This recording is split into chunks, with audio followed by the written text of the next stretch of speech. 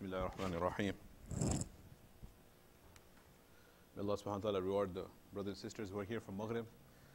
And Bashara is that Rasulullah SAW has mentioned in a hadith that مَا زَالَ الْعَبْدُ فِي الصَّلَاةِ حَيْثُ يَنْتَظِرُ الصَّلَاةِ. A person will continually receive the reward of being engaged in prayer after he finishes one salah and is waiting for the next salah. And the angels, they continue to make dua of maghfirah for the person. So all of the brothers and sisters been waiting, they have been receiving that reward from Allah subhanahu wa ta'ala and receiving the dua of the angels. InShaAllah, tonight is Surah Nasr, the 110th surah. As far as revelation is concerned, it is the 114th surah, the last surah to be revealed. As far as the order in the Quran is the 110th surah. بسم الله الرحمن الرحيم. بعد أن أعوذ بالله من الشيطان الرجيم. إذا جاء نصر الله والفتح. Allah subhanahu wa ta'ala says in the first ayah, إذا, when جاء نصر الله, when the help of Allah subhanahu wa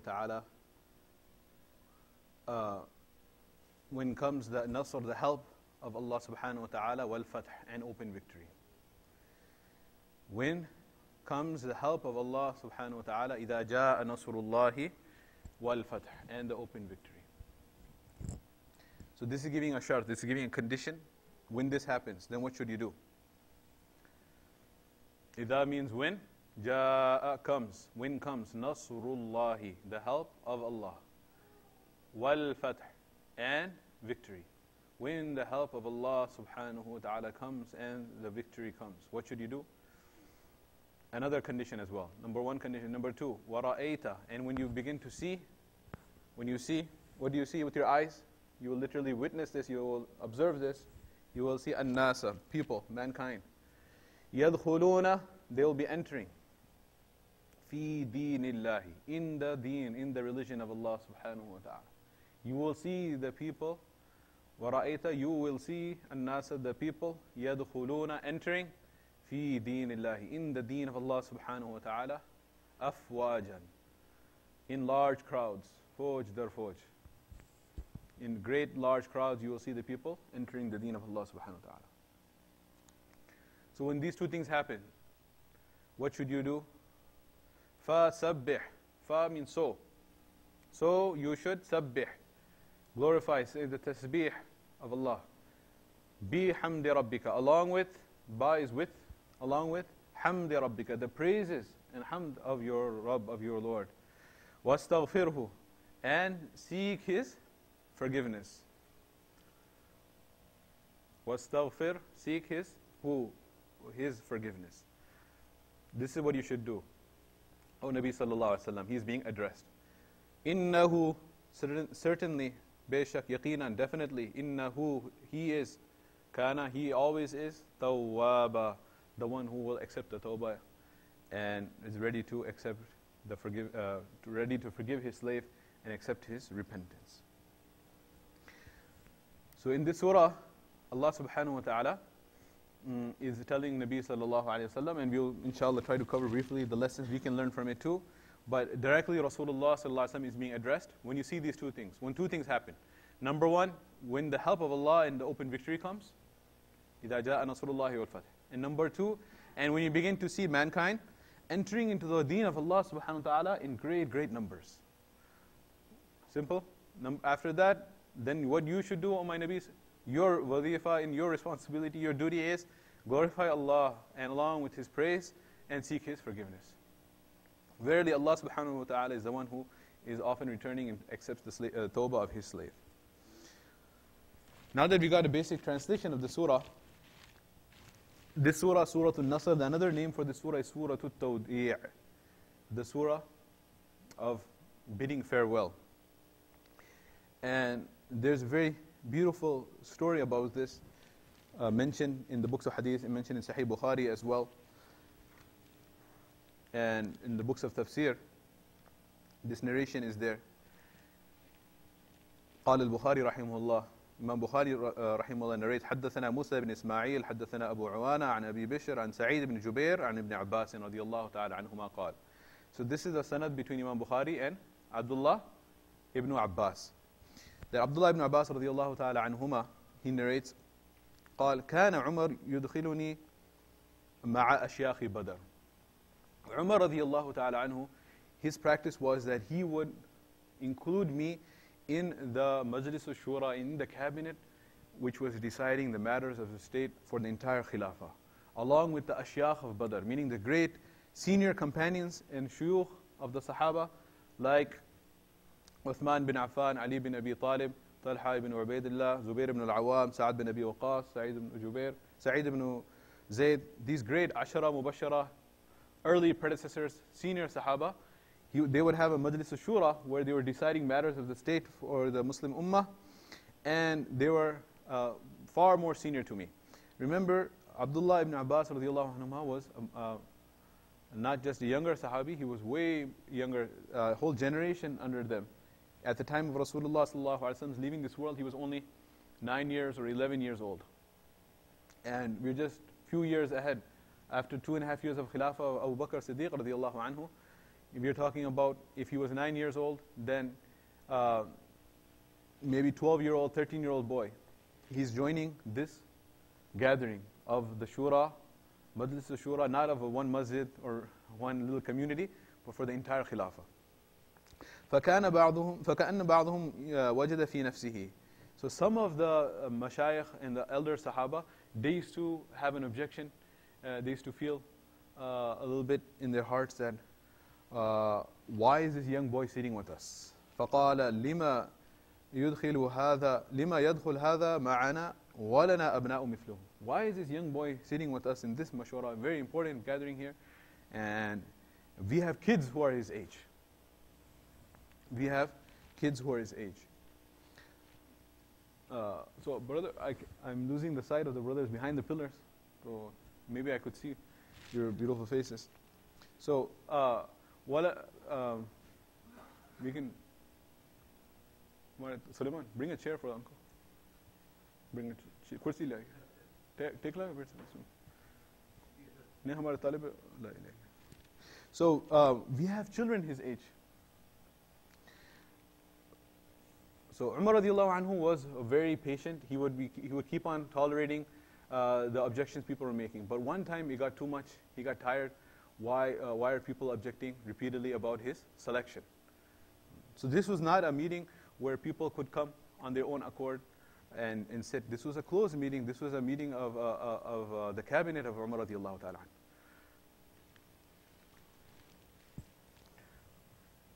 And Umar radiallahu ta'ala anhu, Allah subhanahu wa ta'ala had blessed him with great insight, great wisdom, subhanallah.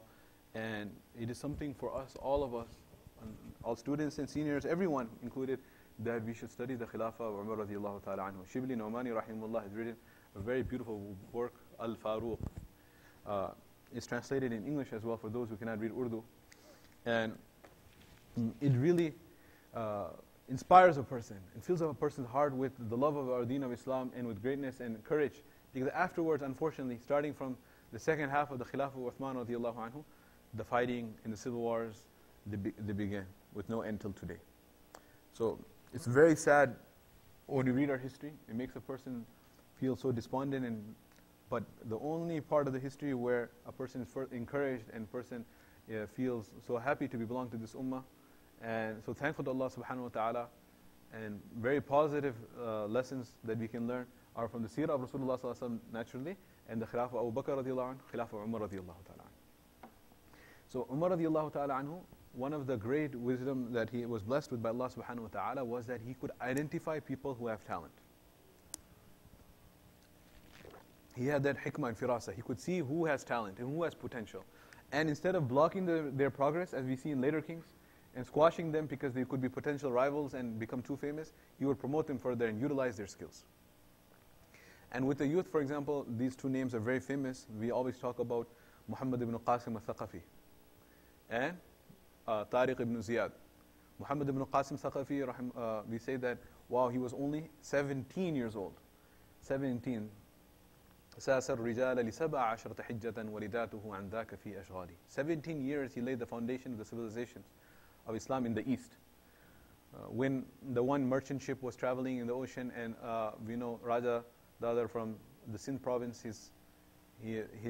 some of his people, they harassed one Muslim ship, and some Muslim women, their honor was violated, and they sent out a cry for help.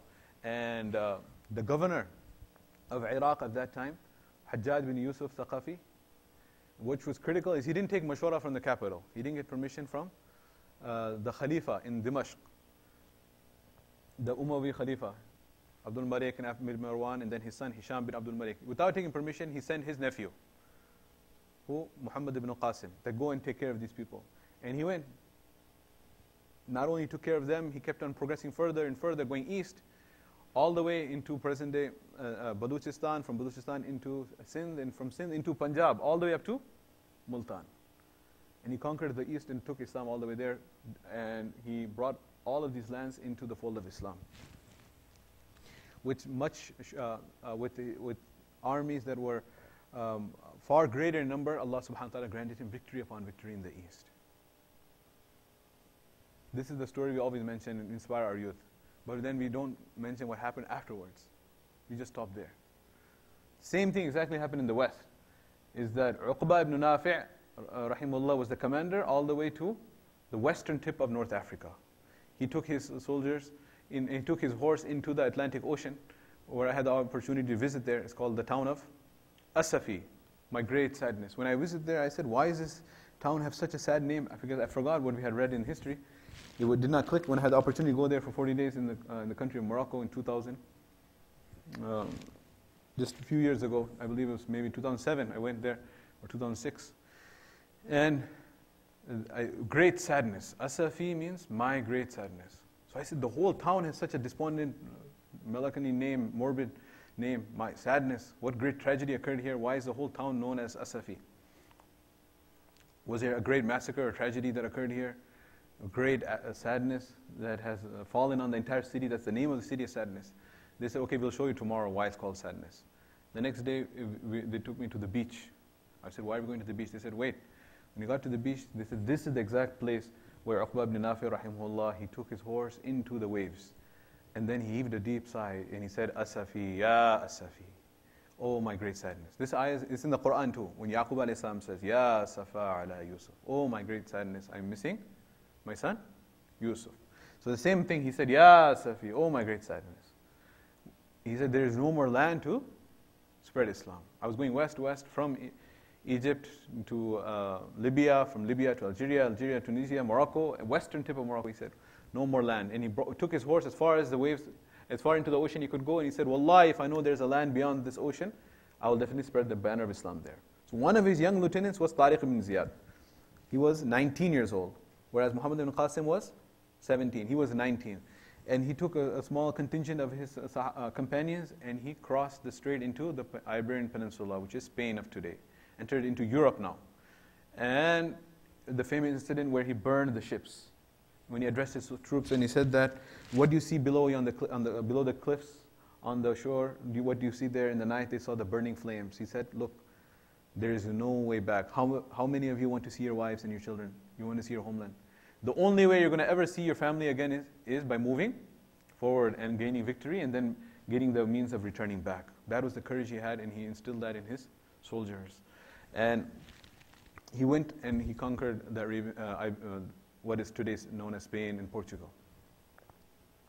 But both of these young heroes, what happened to both of them?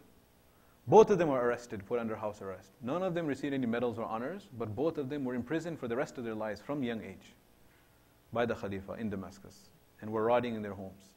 That who gave you permission to go conquer the East? Who gave you permission to go conquer the West? If they were unleashed and let, Muhammad ibn Qasim would have gone all the way to Japan, and maybe Tariq ibn Ziyad would have gone all the way to England. Whole Europe and Asia would have been covered by both of these young men. But it's the jealousy of the Khalifa that, oh, these young boys are getting so out of hand, too much power, and they're becoming so great heroes. What is going to happen to my throne? And people will begin to look up to them more than they're looking up to me. So both of them were punished. This is the sad part we don't share, but it is a reality for us to see that how destructive jealousy and hasad can be. Has been and is today and will remain a destructive force. It is the first sin of Iblis, that the jealousy that expelled him from Jannah when he was jealous of Adam alayhi salam. In any case, Umar radiallahu anhu was not like that. He was the exact opposite. He would promote young people. So he realized that Abdullah ibn Abbas radiallahu ta'ala anhuma was gifted with a special gift, that he had the deep knowledge of tafsir, despite being such a young boy. He is known as Hibr al-Ummah, the great scholar of the Sahaba radiallahu anhum with regards to tafsir. And he was tolerating the objections of the senior Sahaba. Why is this young boy here? I'm reading the narration from Bukhari, Sahih Bukhari, that they were objecting. He's at the age of our kids. Why is this young boy sitting here? So he said, okay, you know what? I will now make it manifest and clear and evident to everybody why this young boy is here. فَدَعَاهُمْ ذَاتَ يَوْمٍ فَأَدْخَلَنِي مَعَهُمْ. Abdullah ibn Abbas radiallahu anhu says, one day he called the whole shura and then he called me in front of them. فَمَا رَأَيْتُ أَنَّهُ دَعَانِ فِيهِمْ يَوْمَئِذٍ إِلَّا لِيُرِيَهُمْ. I realized by the way he called me in front of everybody that today he wants to show them something about me, because he brought me in with that type of mood he was in, and he said, come sit here in front of everyone. فَقَالَ مَا تَقُولُونَ فِي قَوْلِ اللَّهِ عَزَّ وَجَلَّ إِذَا جَاءَ نَصْرُ اللَّهِ وَالْفَتْحِ. So he asked all the senior Sahaba, what is your opinion? What is the meaning of this surah, إِذَا جَاءَ نَصْرُ اللَّهِ وَالْفَتْحِ, the surah we just read, the translation? What is the khulasa and the summary of the surah? What does the surah mean? فَقَالَ بَعْضُهُمْ أَمَرَنَا أَن نَحْمَدُ اللَّهَ وَنَسْتَغْفِرَهُ إِذَا نَصَرَنَا وَفَتَحَ عَلَيْنَا. The Sahaba, the senior ones, they said, Allah is commanding us. Naturally, it's this very easy question. Allah is commanding us that we should praise Him and seek His forgiveness when He grants us victory and He helps us. وَسَكَدَ بَعْضُهُمْ فَلَمْ يَقُلْ شَيْئًا. Others who were more wise, they remained silent. They said, no, there must be something beyond that. That's why He's asking us. They didn't say anything. فَقَالَ لِي أَكَذَلِكَ تَقُولُ يَا ابْنَ عَبَّاسِ. Then he asked me, oh Ibn Abbas, what is your opinion? Do you agree with these seniors? Is that the meaning of the surah? فَقُلْتُ لَا. I said, no, that's not the meaning of the surah. The actual purpose of the surah is not just that when the help of Allah comes, you make istighfar. No, there's a deeper meaning. فَقَالَ مَا تَقُولُ. Okay, young boy, what do you say? فَقُلْتُ هُوَ أَجَلُ رَسُولِ اللَّهِ صَلَّى اللَّهُ عَلَيْهِ وسلم أَعْلَمَهُ لَهُ. I said, this surah is telling Rasulullah ﷺ that your time to return to Allah is drawn near and your life is now very short. Allah is informing him of his impending return. We read the translation, it's not there. You have to read sometimes between the lines or behind the lines even. فَقَالَ إِذَا جَاءَ نَصْرُ اللَّهِ وَالْفَتْحِ فَذَلِكَ عَلَامَةُ أَجَلِكَ. Abdullah ibn Abbas said, when Allah said, when the help of Allah comes in victory, this is the sign that your end is near. So Umar ibn Khattab radiallahu anhu responded by saying, لا أعلم منها إلا ما تقول. I also know agree 100% with what you are saying. How did Abdullah ibn Abbas understand this? There's two things. Number one is, over here, when the help of Allah comes in victory, and you will see people entering the fold of Islam in great numbers, what does that mean? Your mission is now accomplished. You have done your job, you have done your duty. That's the first thing he saw. And then, the second thing is, Allah subhanahu wa ta'ala is saying, فَسَبِّحْ بِحَمْدِ رَبِّكَ وَاسْتَغْفِرْ. Seek forgiveness of Allah. When does a person seek forgiveness from Allah? When his amal is complete. When the amal is complete, when you finish your job, then you ask Allah subhanahu wa ta'ala forgiveness for whatever deficiencies are remaining. إِنَّهُ كَانَ تَوَّابًا. So this surah was revealed. This is why the surah is known as Surah Tawdi', the surah of bidding farewell. And it's indicating the approach of the demise of Rasulullah sallallahu alaihi wasallam. This is the last complete surah to be revealed. Last complete surah. There are few ayats which were revealed after this, but they are parts of bigger surahs. The last complete surah to be revealed was Surah Nasr. Just like we say the first complete surah to be revealed was Surah Fatiha. Surah Fatiha is the first complete surah. This does not we do not deny the fact that beginning ayats from Surah Al-Alaq were revealed before Fatiha. That's the first revelation. اقرأ باسم ربك الذي خلق خلق الإنسان من علق اقرأ وربك الأكرم الذي علم بالقلم علم الإنسان ما لم يعلم. Till there. First revelation. But not the entire surah. Then after that what came? يا أيها المزمل قم الليل إلا قليلا and يا أيها المدثر. beginning ayats, not the whole surah. Stand up and warn Allah subhanahu wa ta'ala, the effort of the day, and stand in the night in ibadah, effort of the night. These two surahs are revealed. Then after that, the entire first surah complete to be revealed was Surah Fatiha. Likewise, the last complete surah to be revealed was Surah Nasr, Surah Tawdi', the surah of bidding farewell. This happened in the final Hajj of Rasulullah sallallahu alaihi wasallam, while Rasulullah sallallahu alaihi wasallam was performing his Hajj in the Dhul Hijjah of the 10th year of Hijrah. Dhul Hijjah. Then after that is Muharram of 11th year. Then Safar of the 11th year. Then Rabi'ul Awwal. In Rabi'ul Awwal, 12th of Rabi'ul Awwal, Monday, Rasulullah sallallahu alaihi wasallam passed away. So few weeks or a few months before Rasulullah sallallahu alaihi wasallam passed away, there is a detailed narration by Abdullah ibn Umar radiyallahu ta'ala anhuma in Qurtubi, in Tafsir Qurtubi, narrates it, that this ayah was revealed, Al-Yawma akmaltu lakum dinakum. We have done this ayah before. Today I have perfected for you your religion, completed my favor upon you, and have chosen Islam as your deen. This ayah, third ayah from Surah Al-Ma'idah, this was revealed 80 days before Rasulullah left this world. 80 days. And the countdown begins. And it's very precise. We can see that this ayah was revealed 80 days before Rasulullah, the completion of the deen. Well-known ayah. We have covered it several times. And then, this ayah here, the last ayah from Surah At-Tawbah, 35 days left for the earthly existence of Rasulullah. لَقَدْ جَاءَكُمْ رَسُولٌ مِّنْ أَنفُسِكُمْ. Indeed, certainly there has come to you a messenger from amongst yourself. عَزِيزٌ عَلَيْهِ مَا عَنِتُّمْ. It is very grievous for him. He finds a great difficulty and pain to see you suffer. حَرِيصٌ عَلَيْكُمْ. He is haris, desirous and concerned for your goodness, for your well-being. بِالْمُؤْمِنِينَ رَؤُوفٌ رَحِيمٌ. With the believers, he is kind and merciful. فَإِن تَوَلَّوْا. If they still turn their backs, فَقُلْ حَسْبِيَ اللَّهِ. Say, O my Nabi, Allah is sufficient for me. عَلَيْهِ تَوَكَّلْتُ. On him do I rely. وَهُوَ رَبُّ الْعَرْشِ الْعَظِيمِ. He is the Lord of the greatest throne. 35 days left. And then, final, last, absolute last ayah that revealed by Allah upon Rasulullah sallallahu alaihi wasallam. This is, after many opinions, the opinion that Jalaluddin Suyuti rahmatullahi has given preference to, and Al-Itqan fi ulum al-Quran. وَاتَّقُوا يَوْمًا تُرْجَعُونَ فِيهِ إِلَى اللَّهِ.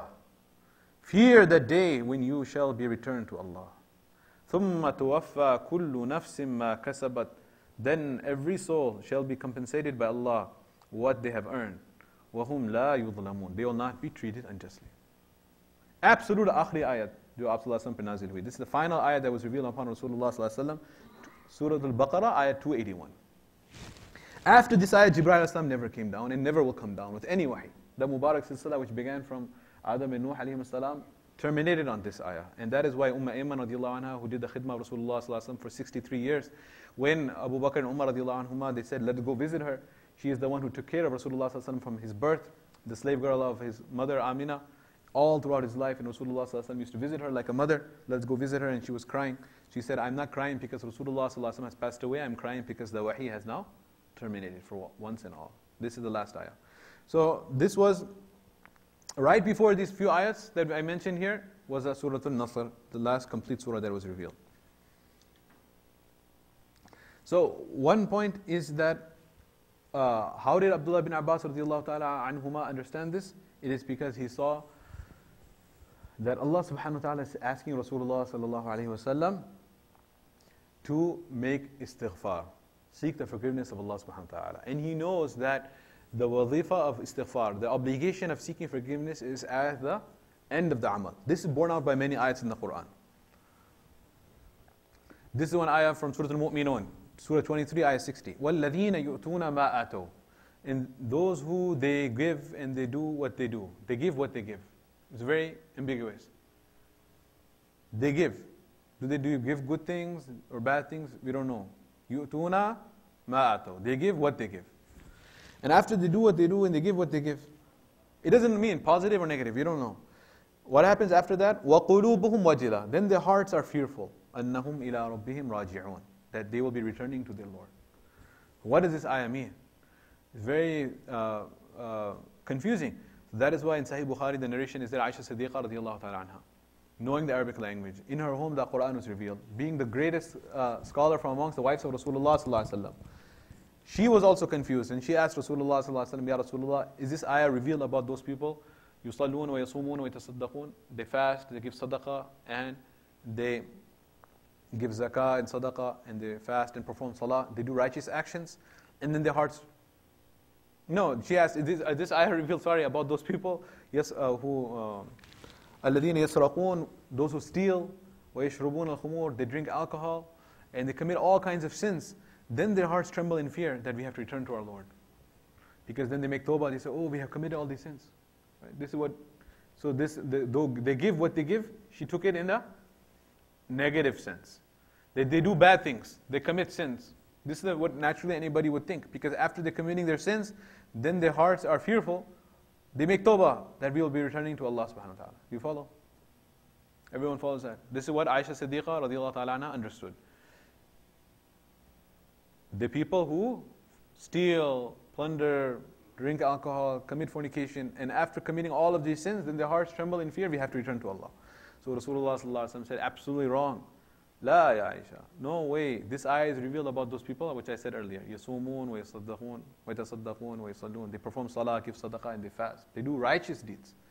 After doing righteous deeds, then their hearts are fearful and they make tawbah to Allah. Oh Allah, is their action worthy of acceptance or not? After committing the good deeds, then they make tawbah to Allah subhanahu wa ta'ala. And that's the next ayah. Allah ta'ala, Nabi sallallahu alayhi wa sallam said, look at the context. See, that was 2360, 60th ayat of Surah Al-Mu'minun, the 61st ayah. أُولَٰئِكَ يُسَارِعُونَ فِي الْخَيْرَاتِ. These are the ones who hasten to do good deeds.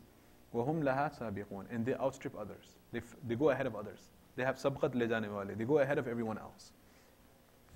So this is the quality of the mu'min. The mu'min is the one who does the good deed, then he makes istighfar. As Rasulullah sallallahu alaihi wasallam, after he completed salah, Nabi sallallahu alaihi wasallam who is Sayyidul Abidin, Sayyidul Arifin, the one whose ibadah is at the highest level, whose ibadah is the standard for everyone else.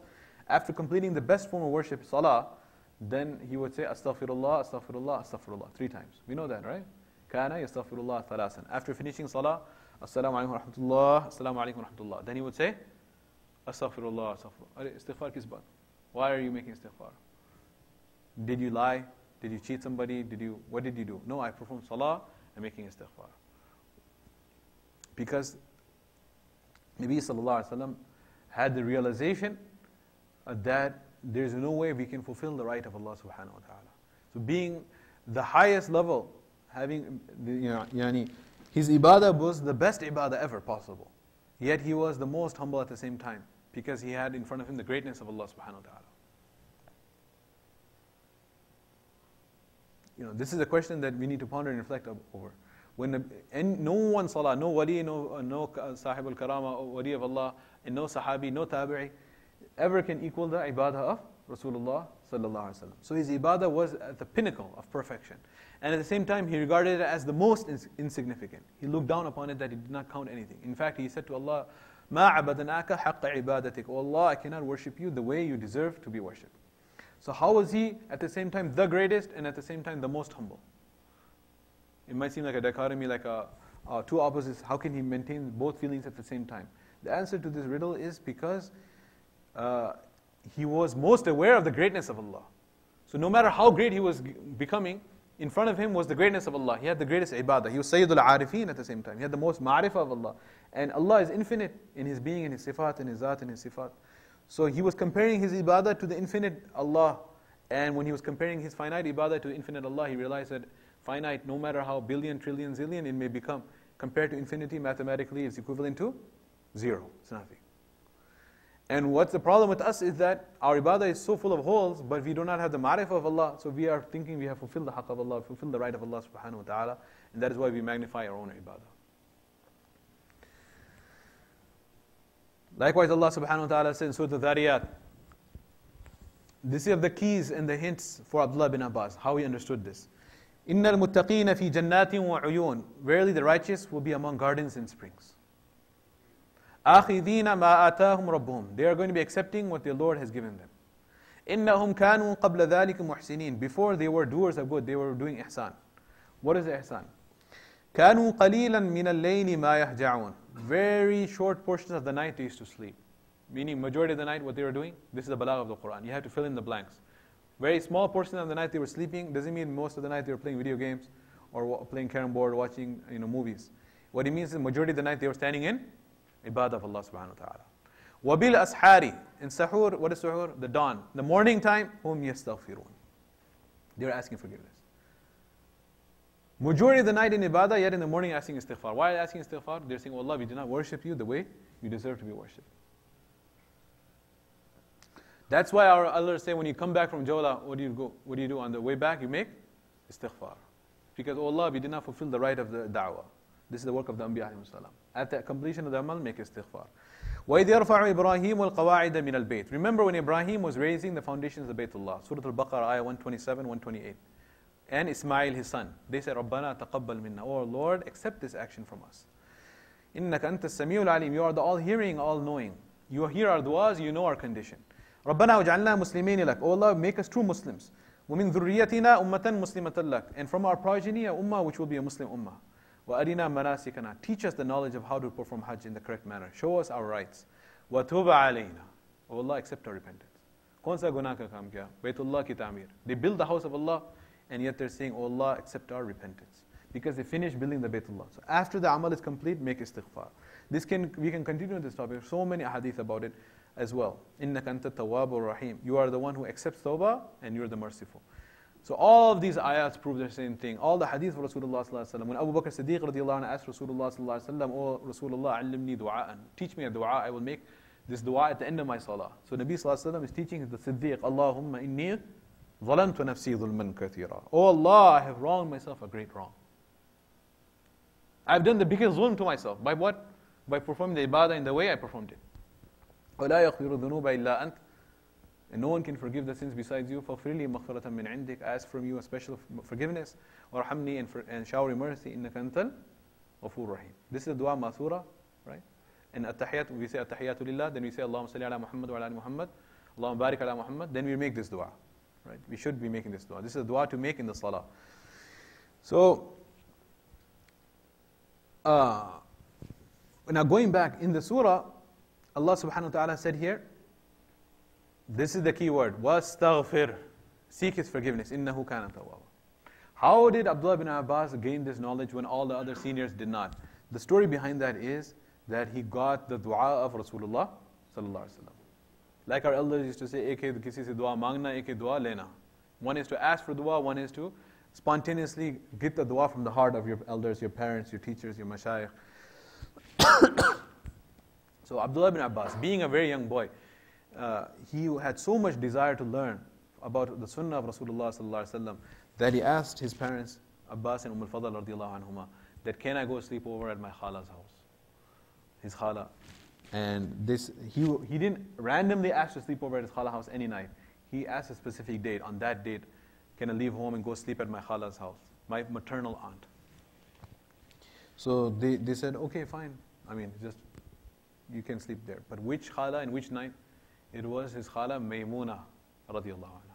And which night? He waited on the calendar, he went investigations, he made which is the day of Rasulullah sallallahu alaihi wasallam when he's with Aisha, then Hafsa, then Sauda, all the different wives. When is the date that Rasulullah sallallahu alaihi wasallam is going to be sleeping at Maymuna radiallahu anha's house? So he planned that from before. And he did not go there with intention to sleep. He went there. This is now, remember when he passed away, he was 11 years old. Maybe he's a 9-year-old boy, 8-year-old boy, 7-year-old boy. We don't know when this exact happened. But it happened, of course, when Rasulullah sallallahu alaihi wasallam was still alive. So we know that it was before he was 9. 9 or before. 9 or younger. So he goes and his whole intention is to stay awake and observe. Just like people have different problems, and then they had the sleep centers where we go to the sleep center and we book in like a hotel and you sleep overnight and they observe you, how you're sleeping. The sleep medicine is a whole, branch of medicine nowadays. So he went for the sleep study of Rasulullah sallallahu alaihi wasallam. And there are so many different ahadith we know about how Rasulullah sallallahu alaihi wasallam made the dua of tahajjud. If you open Sahih Bukhari, you'll find a narration that when Nabi sallallahu alaihi wasallam at the time of tahajjud, he used to make the dua, Inna fi khalqi samawati wal ardi till the end. He recited these ayat. We just look at it and we say, oh, it's narrated by Abdullah bin Abbas. But we never realize that how does he know? And how did he narrate it to us? It is because he was doing the sleep study. The whole night he was staying awake and he was observing and he heard that this is the dua Rasulullah SAW made at tahajjud, and that is why he preserved that knowledge and information and transmitted it to the entire ummah for us to follow. So that night, when Nabi SAW woke up, he saw that a fresh miswak was prepared for him, and there was water that had been taken out of the well and brought in the vessel. It was ready for him to make wudu. So he looked at it and he was surprised, because he was going to go do his own khidmah. As it comes in the hadith, كَانَ يَخْدِمُ نَفْسَهُ. He would do his own service. He would take care of his own needs at home. He wouldn't demand khidmah. Of course, that doesn't mean the wives who shouldn't take this out of context is not to serve their husbands. It's a great reward for the wife to serve the husband. And they used to go out of their way to serve Rasulullah ﷺ. Which wife of Rasulullah ﷺ did not want to serve him? But beyond his needs that they fulfilled, if there was something he could do for himself, he would also do. So it's balance on both sides. The husbands should try to help themselves and not put undue burden on their wives, but the wives should also try to serve their husbands and gain the pleasure and reward of Allah subhanahu wa ta'ala. So he used to serve his own self. But what happened is the water was already ready, the miswak was ready. So what happened is he was naturally surprised. He was happy. He said, "Who brought this?" Then Abdullah bin Abbas, who emerged from the shadows and said, "Ya Rasulullah, I'm here. I brought that for you, so it's ready for you to make tahajjud." Because he did not sleep. He was staying up all night, like young kids stay up for other purposes nowadays, unfortunately. Playing all night. But he was staying awake, watching Rasulullah sallallahu alaihi wasallam. So then Nabi sallallahu alaihi wasallam was so happy with his khidmah.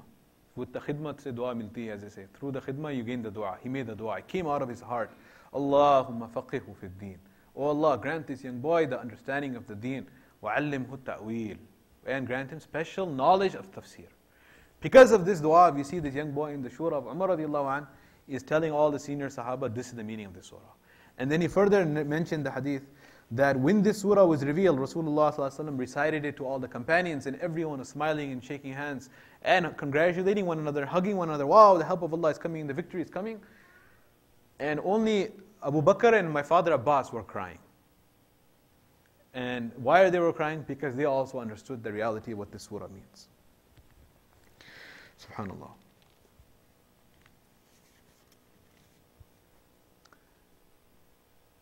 Going back to the first ayah here, going back over the words. إِذَا جَاءَ, when will come Nasrullah, the help of Allah. This is the key word here. Nasr is the help of Allah subhanahu wa ta'ala. And this help, Allah subhanahu wa ta'ala has attributed it to Himself. The Nasr of Allah. The help from Allah subhanahu wa ta'ala. The help that will come for the ummah has come in the past, will come today. If we earn it and will ever come, it'll come only from Allah. The help cannot come from any other makhluk. All the makhluk put together cannot help anyone. This is something which we have to believe in, and this is the greatest test that we have as an ummah, is to believe that Allah subhanahu wa ta'ala is the musabbibul asbab, and all the means of victory and help only come from Allah subhanahu wa ta'ala.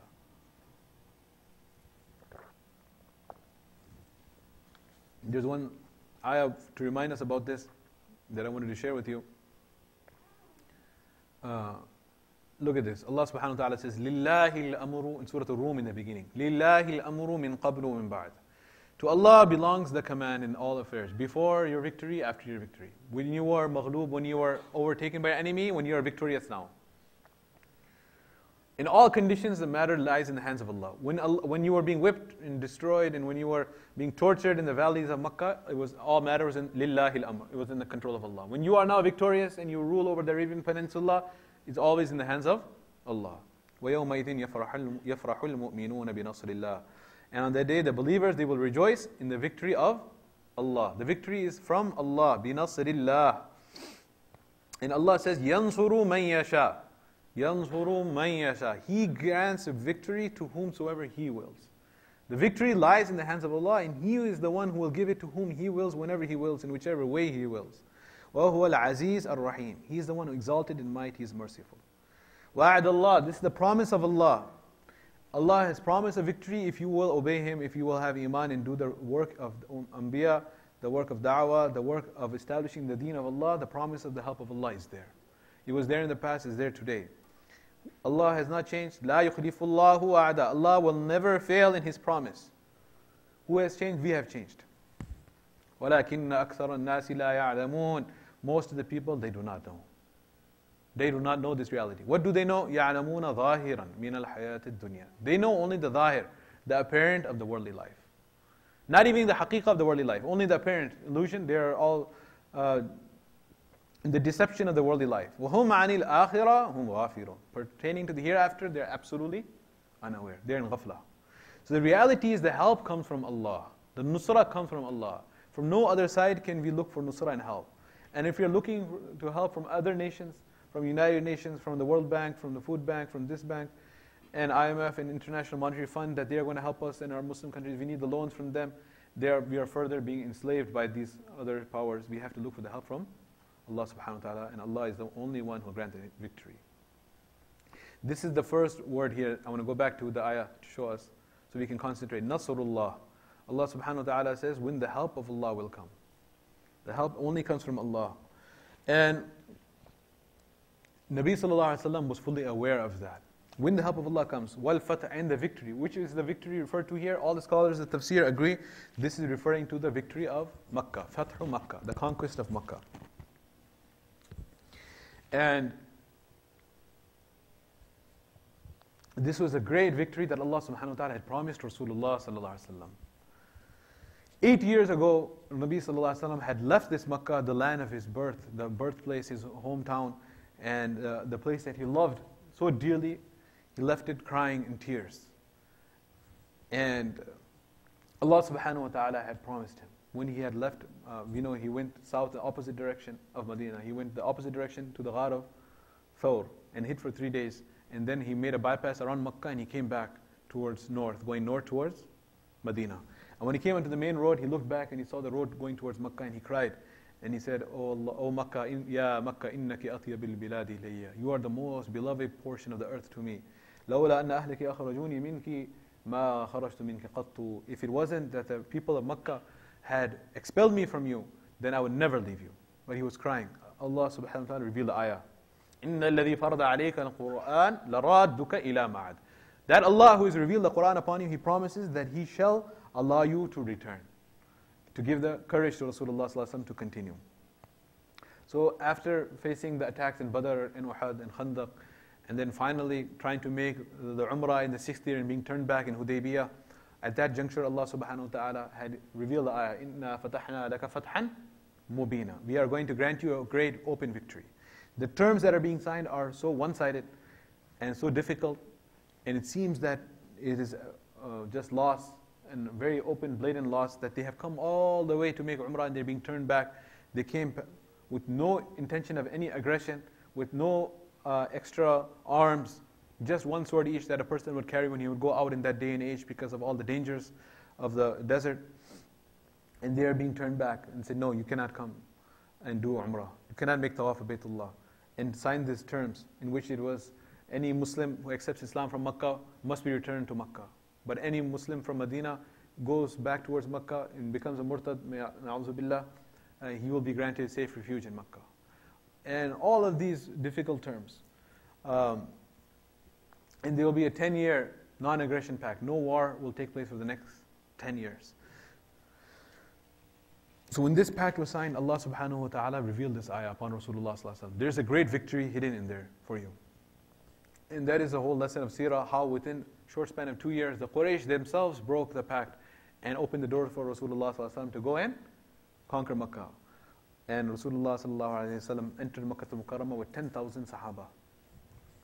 And when he enters into Makkah, he enters as a conqueror and as a Fatih with absolutely no opposition. Yet we find the humbleness in Rasulullah sallallahu alaihi wasallam, that his forehead was bowed down so much that his forehead was touching the neck of the Qaswa of his camel Qaswa. And what was on his tongue? Alhamdulillahi wahda.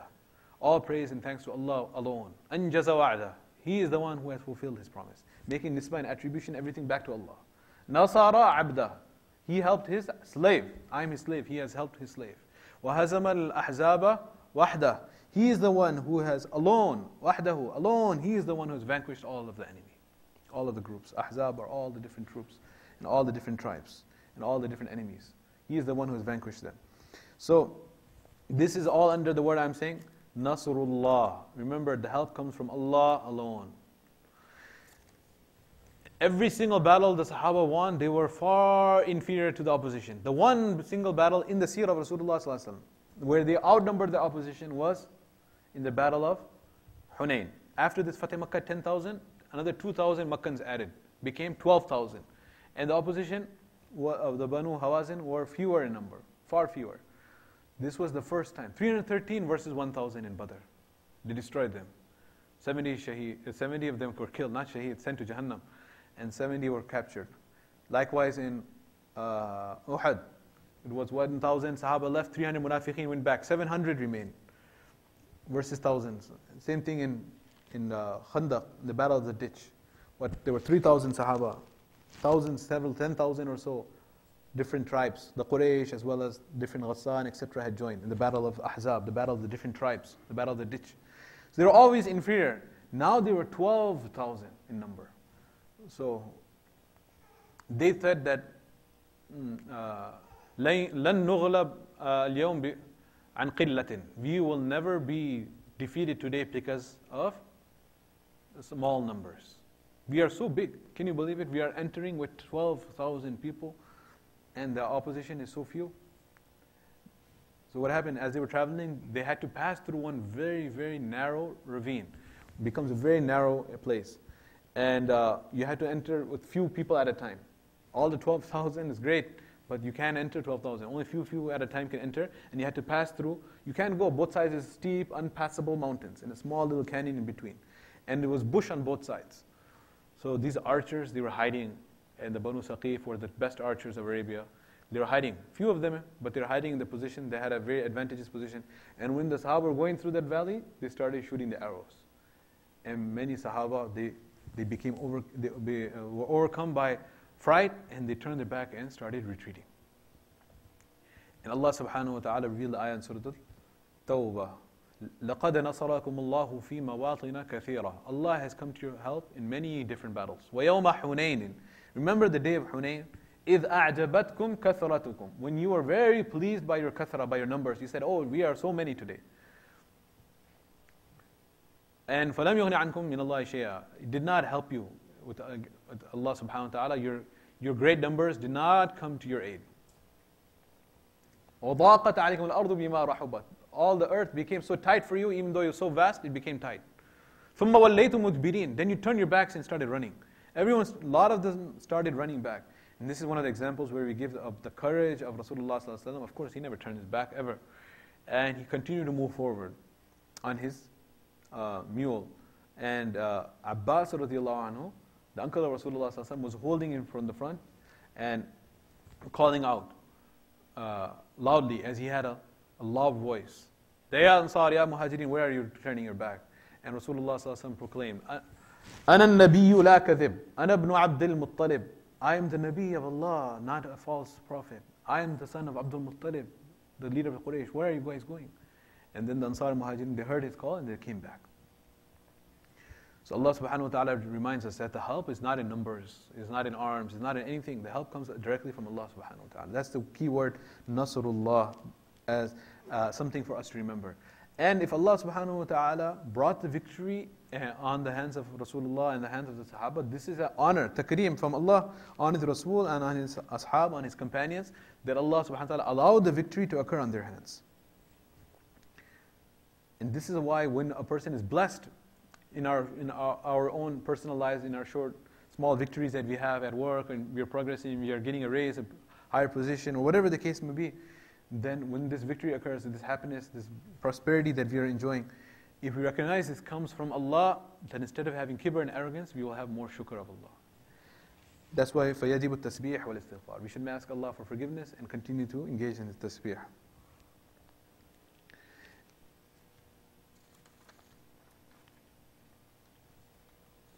So Fath is referring to victory. The second thing is وَرَأَيْتَ النَّاسِ. And you will see the people entering the deen of Allah in great numbers. So how did this happen? This happened because 13 years in Makkah, very few people accepted Islam. Very difficult time, struggle. After the coming to Medina, only the Ansar of Medina accepted Islam. Where else did Islam spread? Outside? First year Hijrah, second year, third year, fourth year, fifth year, not much going on outside. Sixth year, after Hudaybiyah, the Treaty of Hudaybiyah, then the Sahaba had peace. They could travel outside. Before, they could not travel outside because of the constant war. And a lot of people started accepting Islam from the 6th year to the 8th year. But even that curve, and there's a whole reason behind that. Ibn Shahabuddin Zuhri, one of the great scholars from among the Tabi'een, he says that, why did the rate of people entering Islam go up after Treaty of Hudaybiyah? It is because the other tribes, they didn't have an opportunity to mix with the Sahaba because of constant war. But now they had trade and peace and prosperity, so they could go and trade and meet other people. And then the other tribes, they had the opportunity to experience firsthand who these people are, who are the Sahaba. And they started accepting Islam. But at the same time, a lot of people were waiting on the fence. They were saying that, okay, there's a power of shirk. The capital of shirk is in Makkah, the old school of mushrikeen. And then there's a new religion, the people live in Medina.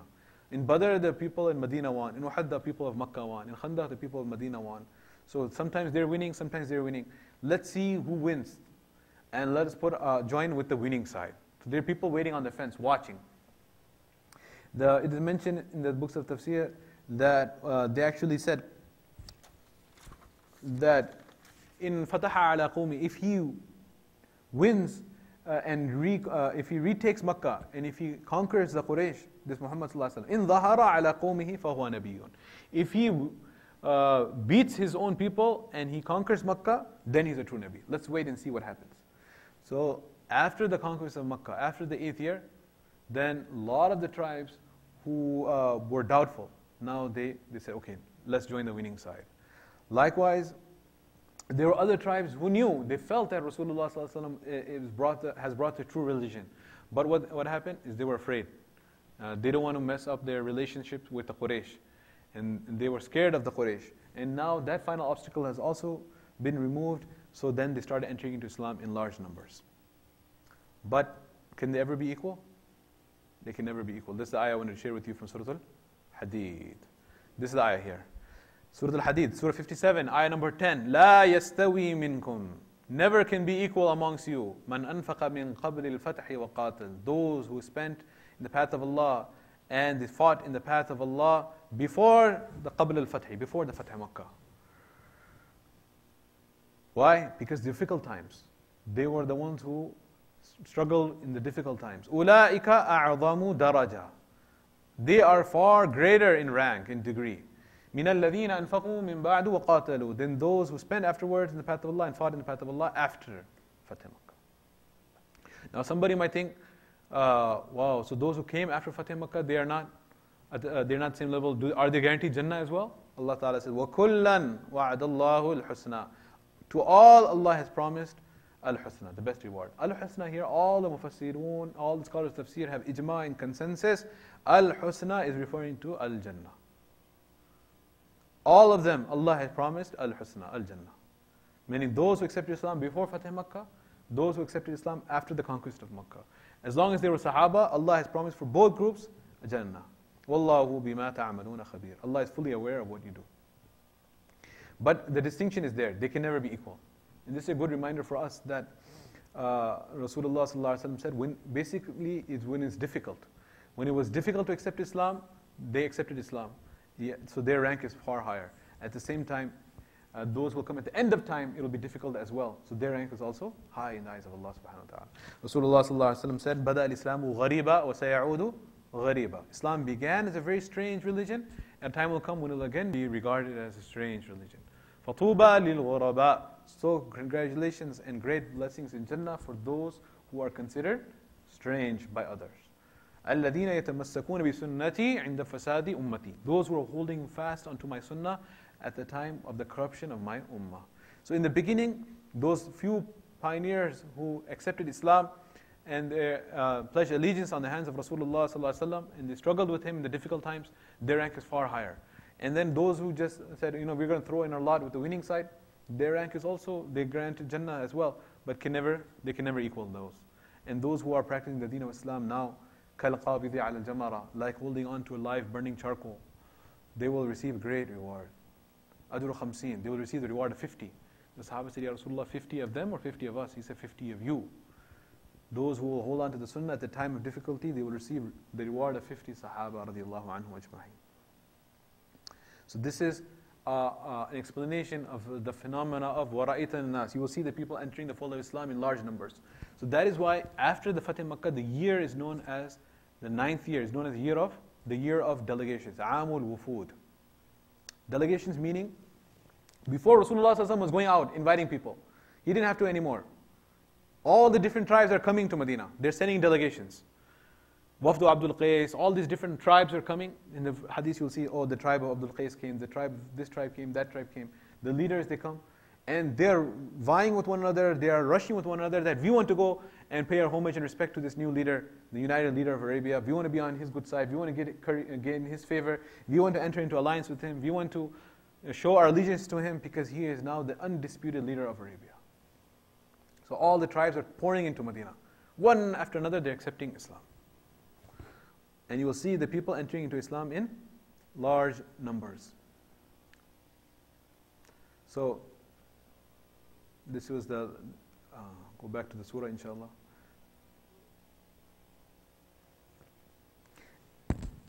So what should you do after that? Now look at the words. فَسَبِّحْ بِحَمْدِ رَبِّكَ. So therefore make this, 3 things we have to see. One is Subhanallah, then one is Alhamdulillah, and one is Astaghfirullah. 3 commands.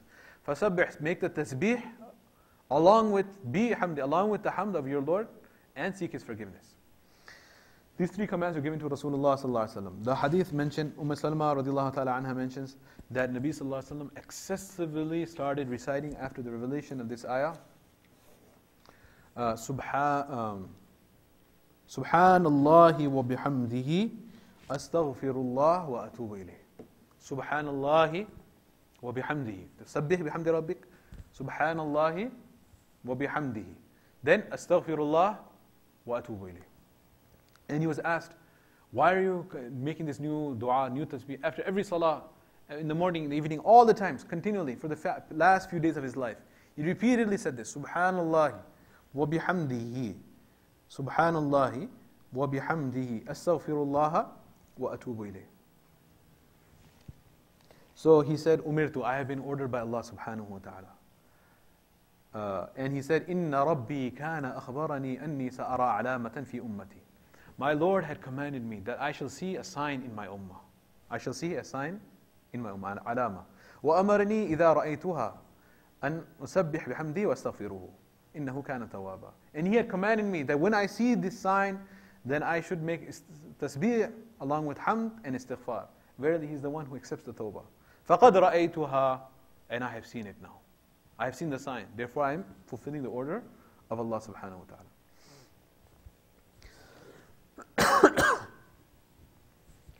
And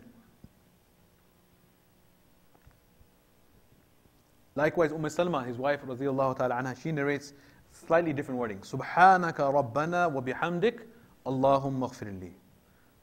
Same thing. Subhanallah and Alhamdulillah is there, and Allahumma ghfirli, istighfar is there. But the gist of both is the same. And this is something which our scholars say that when approach of death is sensed, when a person is, the doctors, they say that, we have given up everything, ab to bas khuda ke haath mein hai, right?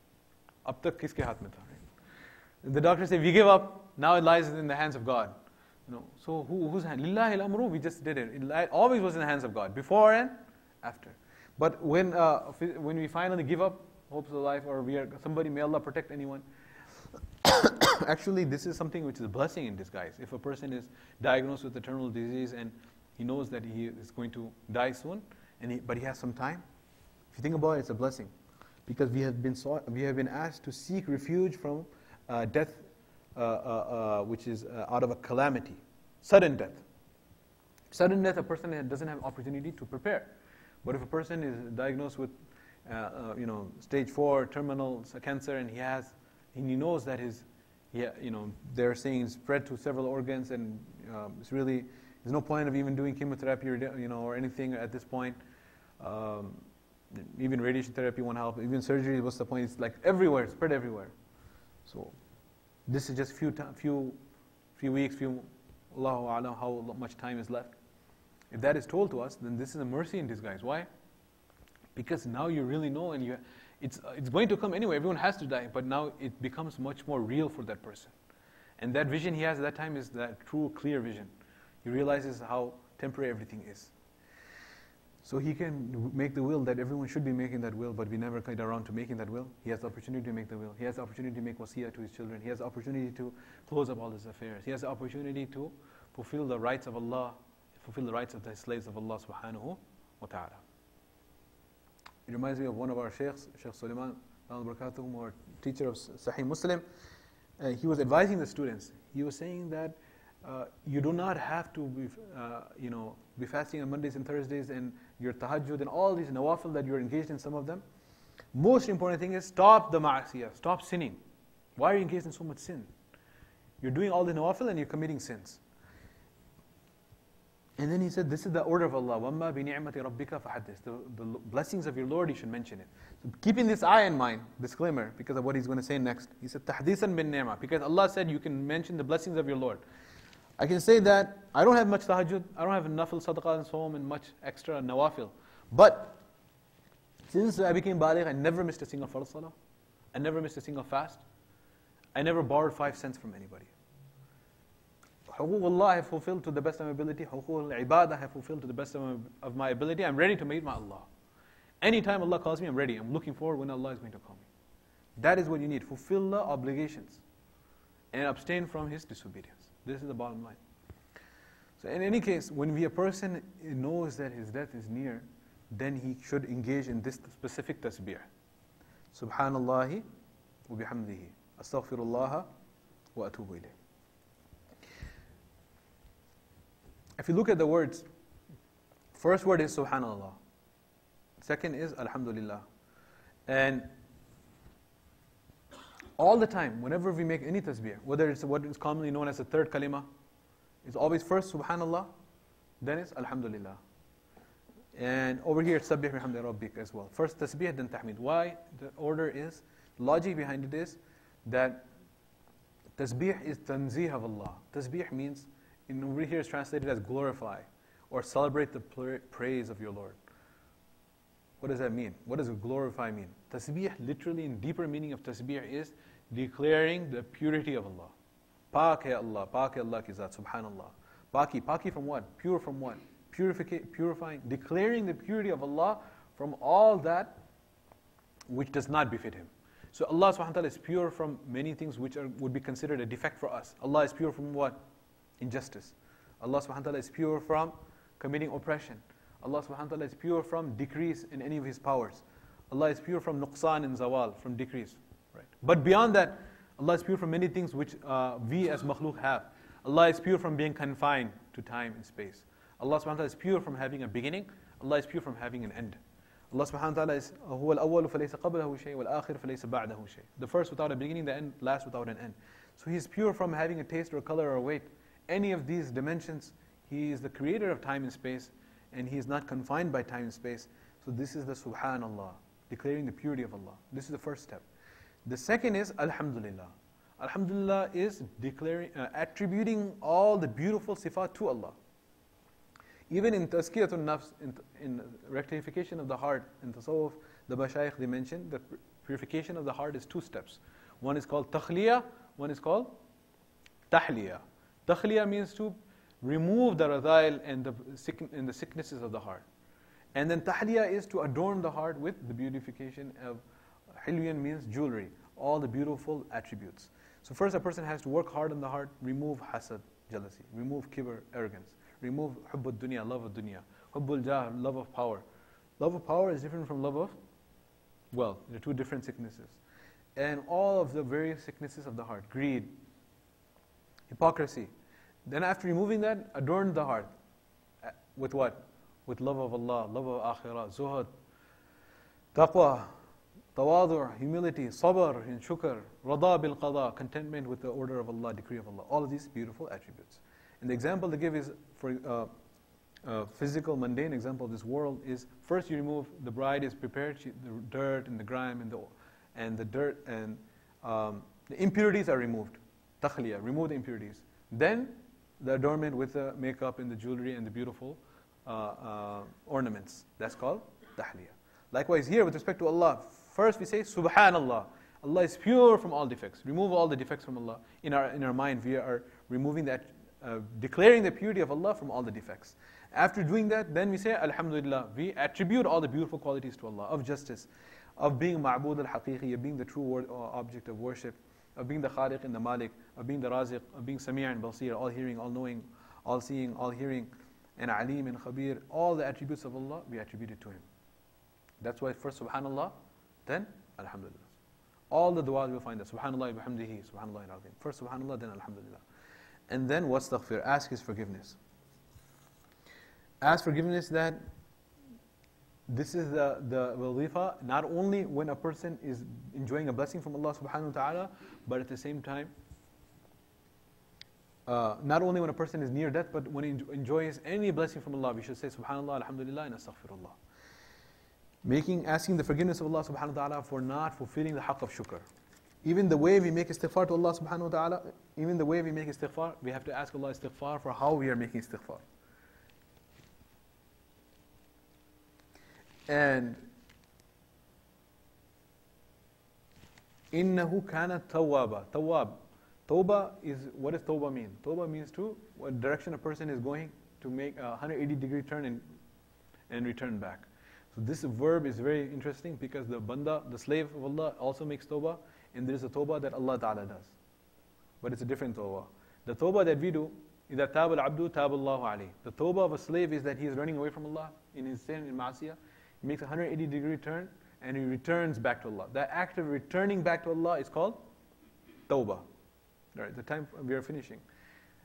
The time for tawbah is when a person returns back to Allah subhanahu wa ta'ala.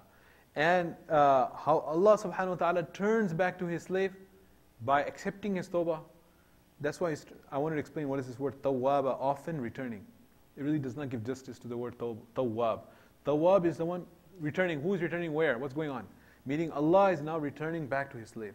Just like the slave is now returning back to Allah, so Allah is also turning back towards His slave by accepting his tawbah and bringing him closer towards Himself. This is sifah of Allah subhanahu wa ta'ala.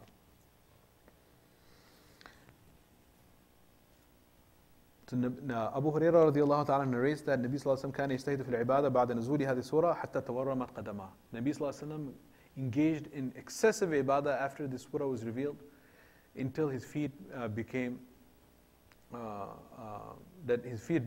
swollen from standing in ibadah. And this is the humbleness of Rasulullah sallallahu alaihi wasallam, and a reminder for us at the time of victory, how when if a person is going to be making tasbih of Allah, hamd of Allah, and asking forgiveness from Allah, there's no opportunity for him to inflict zulm and oppression on others. How other victors they make the streets flow with the blood of the conquered, vanquished people, and they enslave them, and they commit all kinds of atrocities and zulm and oppression. Instead of that, Rasulullah sallallahu alaihi wasallam, he forgave all of them. And he said, لا أقول لكم إلا كما قال يوسف بن يعقوب لإخوته. I will not say anything more to you than what Yusuf ibn Yaqub said to his brothers. لا تثريب عليكم اليوم. I don't even blame you for whatever happened. يغفر الله لكم. May Allah forgive you. وهو أرحم الراحمين. And he is the most forgiving and most merciful of those who show mercy. The one when Uthman ibn Talha, when he had asked him before going for hijrah, that please allow me to perform 2 rakats of salah in the Kaaba, and he refused him, said, no way, I'm not going to give it to you, go away from here. He took the key of the Kaaba, and he said, everyone was thinking, who is going to give the key to? He's going to give it to Ali, his nephew, his cousin and his son-in-law, or he's going to give it to Abbas, his uncle, the Banu Hashim. Who is he going to give the key to? He called Uthman ibn Talha, and he said, Miftahaka Uthman. Oh Uthman, take this key. Not Uthman ibn Affan, not his son-in-law. Uthman ibn Talha. Take this key, Uthman ibn Talha, it will remain with you and your progeny till the day of Qiyamah. Till today. You know, the Khulafai Rashidun came and left. Banu Umayyah came and left. Banu Abbasiyah came and left. The Uthmaniyah dynasty, Ottoman Empire came and left. But till today, Saudis are there. They cannot enter the Kaaba until the descendant from the family of Uthman ibn Talha, he opens the door.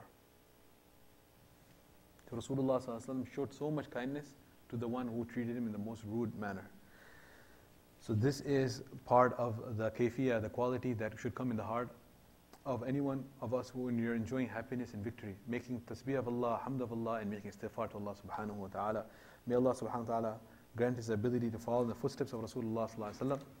May Allah subhanahu wa ta'ala allow us to see that victory once again in our times, and allow us to be deserving of that and engage in such ibadah of Allah and da'wah towards Allah subhanahu wa ta'ala that we become worthy of this great victory. Wa akhiru da'wana alhamdulillahi rabbil alamin.